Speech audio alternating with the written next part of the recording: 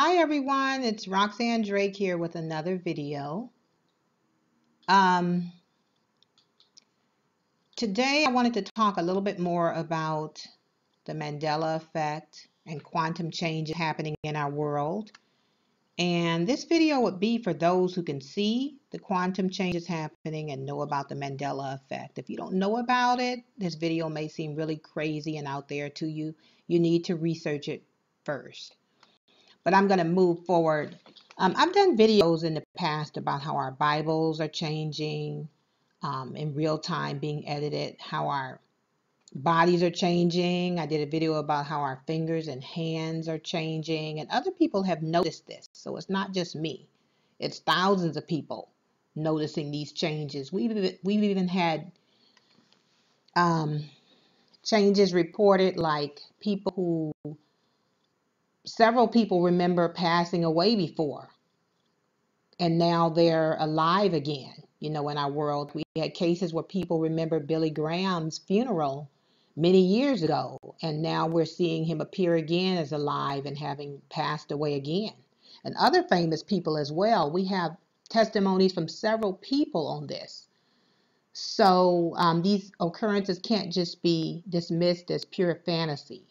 What we're seeing is that space and time is changing. Time no longer appears to be going just sequentially. It seems to be like time is like available all at once, or that dimensions have opened up and things are shifting and changing.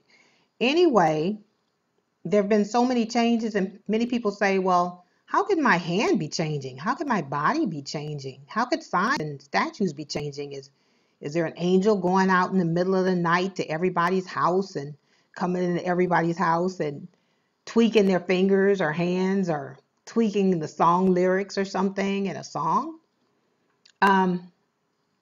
It seems so strange and impossible when you think about it, but I've got a couple of scientific principles I want to talk about right now that can make it more understandable. It could enable us to grasp it better, how such a thing could happen, make it more plausible and believable, and let us know that we're not crazy.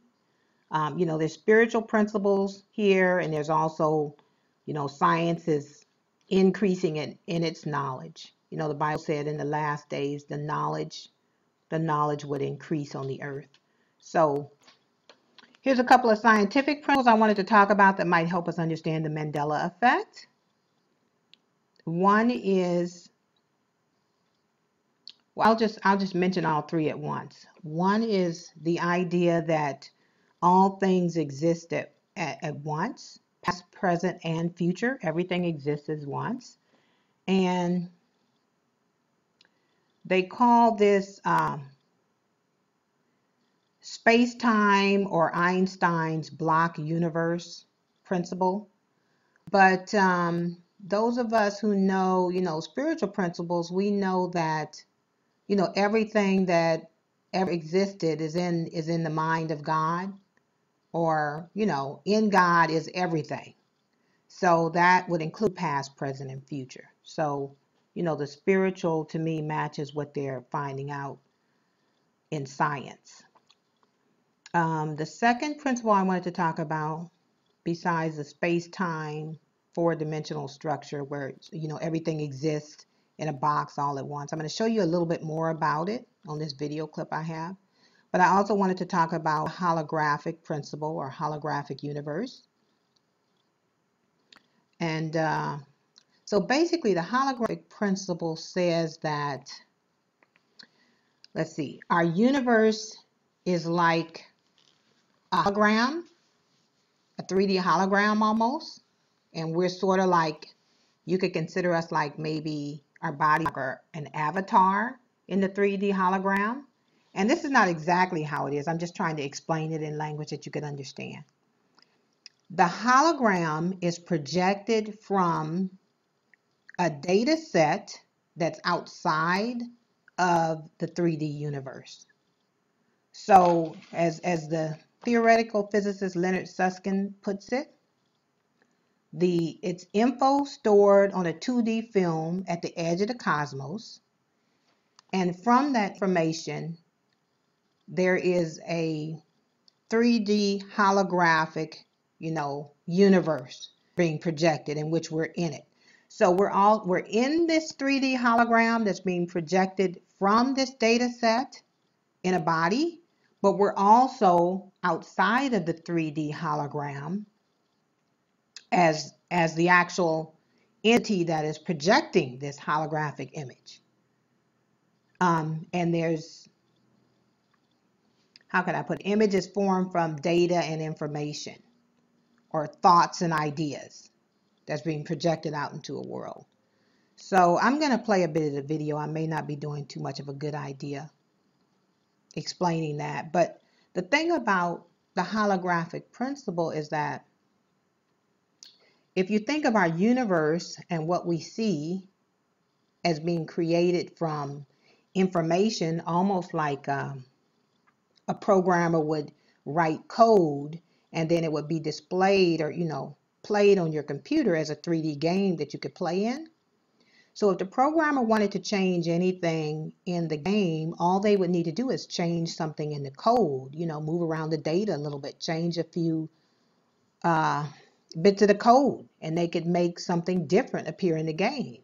So if you think about our universe that way as a holographic thing that is being projected from a data set, you could sort of imagine that maybe somebody got hold of the place where the data or the information is stored and stuff could be moved around or changed there outside of the 3D hologram or outside of our world, and then the change would just suddenly appear in our world and it would just seem so mysterious and magical to us. Now, I'm not saying that's the way it is, and I don't know how they would get a hold of it. Some people talk about how everything that happens in our world is recorded in a book. The Bible says our life events are recorded in a book. You've got DNA, which is sort of like a code. I've read, I'm not sure if this is true, that in the fifth dimension there are akashic records or something for the world. But however you put it, it seems like it's easier to grasp in your mind how such a weird thing like our hands changing could occur if you think of everything in our world is just some data, and that data could get changed and then we could just see new images in our world.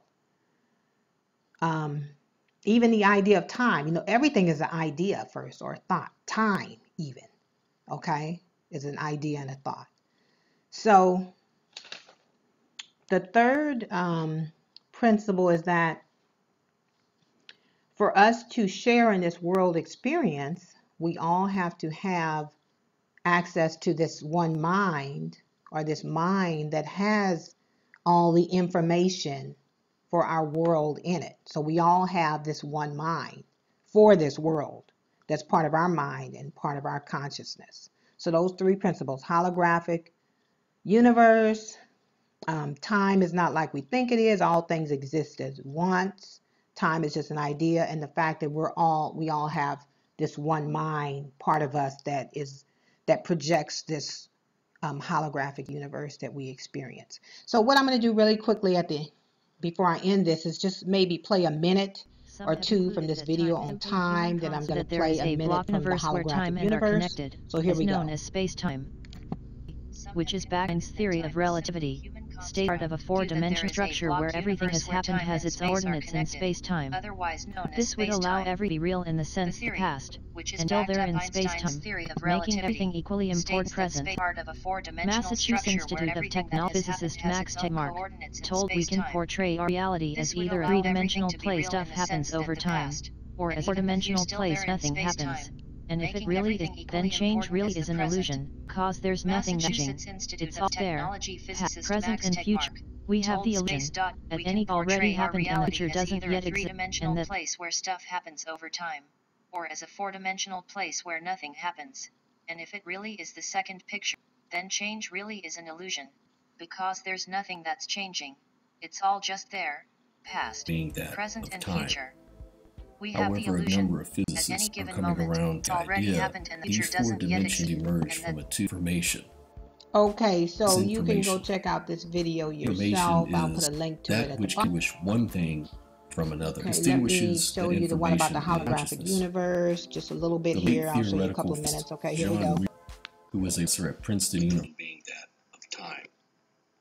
However, a growing number of physicists are coming around to the idea that these four dimensions emerge from a two-dimensional level of information. What is information? Information is that which can distinguish one thing from another. What distinguishes that information is consciousness.